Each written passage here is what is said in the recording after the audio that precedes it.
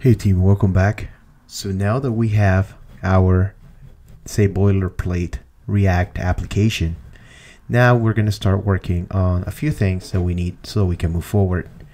So right now my application is running, and where we left things at was that we were able to already change the look and feel of the app that we get out of the box, right? So I'm just gonna close out of this for now because we're not gonna do much right now with it.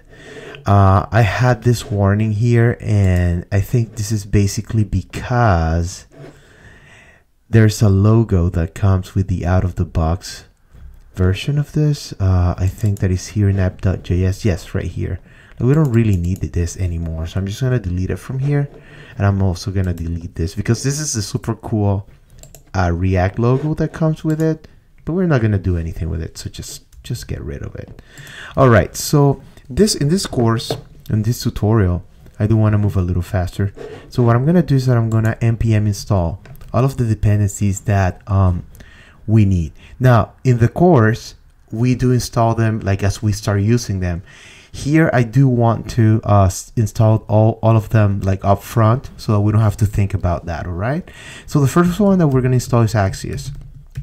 So we're gonna do npm, and remember, you need to be on the folder, the project board folder, on your React folder, right? So if you're in this folder, if you do ls, you should see your package.json, your source folder, and etc. Everything that you see here, right? So you're gonna do npm install Axios, and this one's gonna be a little tedious, but I do want you guys to see the whole thing, right? So we're gonna install Axios here because I want to show you a few tricks real quick, and I really want to spend some time here because this is actually quite important, especially for those of you watching in the future, right? If you are like a year or two, right now it's October 2018, but if you're like in the future, then this is really gonna benefit you. Although by then I'm thinking that we might have React 17 already, so I might probably already done another one.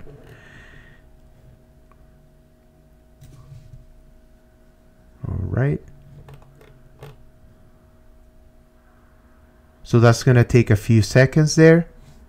I'll be right back. Okay, so I'm back. As I'm sure you guys know, I paused the video there because I didn't want to waste your time. So here's where I'm just gonna give you guys a little tip for the future, right? So as you saw, I did npm install Axios, which is the library that we're gonna use for the API calls. All right. Now, if you're in the future, two things you need to keep in mind. Obviously, there might be a new version, and I have no control what gets deprecated or not in future versions. Very important. So you can do two things. You can do npm install Axios, and you get whatever's the latest version, or you can do add 0.18.0, which is the version that I'm currently using, as you can see here. All right. So I just wanna give you that intel because this is really important for those of you again watching in the future. All right. So next thing that we're gonna bring is Bootstrap, and this one I'm just gonna bring at a very specific version, which is I believe the one that I'm using for the course, and I'm just gonna do it that way for the 1.3. all right, just so you guys see that you can also invoke specific versions of a package. Okay, so I'm just going to let this install for a second, and basically it just took a few minutes, or sorry, a few seconds, and as you can see here, we do have 4.1.3. Now if you get any of these warnings here, you guys, I think you can go ahead and do npm install this, npm install this, npm install this. I don't think we're gonna do anything with jQuery, but anyway, so what I'm gonna do here is gonna clear out of here, right? And then I'm just gonna do another thing that we need to do for Bootstrap. But before we do that, I'm going to show you what I'm talking about. If you come to No Modules and you scroll all the way down, remember, you don't touch anything here, right? You don't change anything, you don't touch anything, at least not for this little project.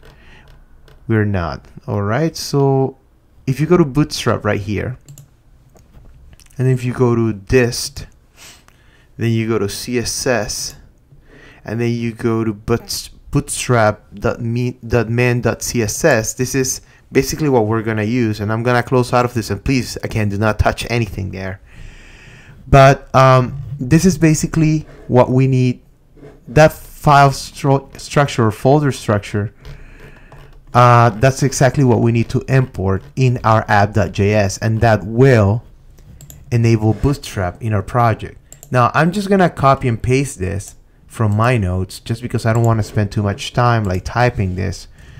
But this is basically what you guys, this line of code right here, this import, this is how you import Bootstrap after you npm installed it. Alright, so with that in place, then I'm just gonna run my app, npm start.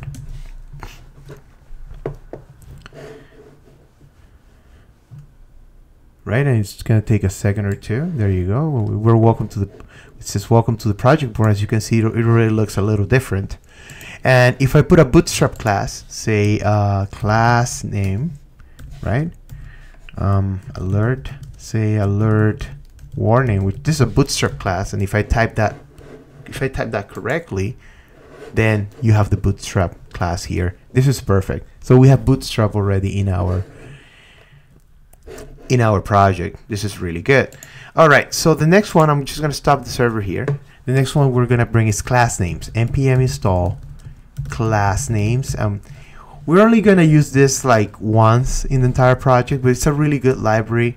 It allows you to set conditionals for your, or at least a use case that we're going to leverage class names for is that we're gonna have conditionals on our required fields, so that if there's a problem or an error from the server, we can see it, right? So again, we'll see that when we implement it, but that's what we're going to be using that for.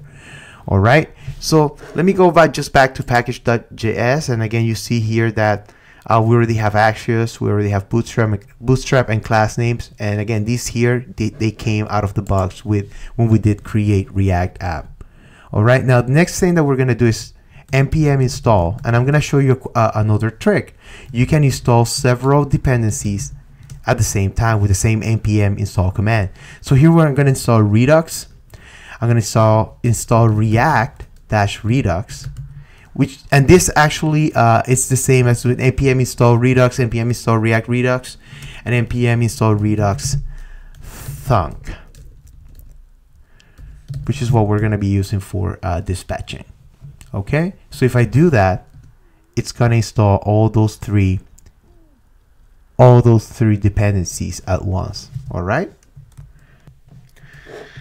and as you can see, now we have Redux, Redux Thunk, and React Redux here. And the last one that we're going to install is npm install React Router DOM, and this is what we're gonna use for routing. Okay. So again, just give it a few seconds. The only reason why you guys see that it's going so fast on my computer is not because I have a super Mac, which I do, but it is because I am pausing the video so that it won't take that long. Okay, so basically here are all the dependencies that we need for this project. Please make sure that you are working with the same dependencies. If you're using later versions and it doesn't work for whatever reason, then I would suggest go back to the previous version. If not, then you're gonna have to do some investigation of what was deprecated and whatnot. All right. Okay, so here we have all of our dependencies now. Everything looks a-okay. So I'm just gonna close out of here. We already have Bootstrap in our environment, so this is really good. All right, so I just wanted to use this lecture to set up the dependencies. In the next lecture, we're gonna get coding. Thank you.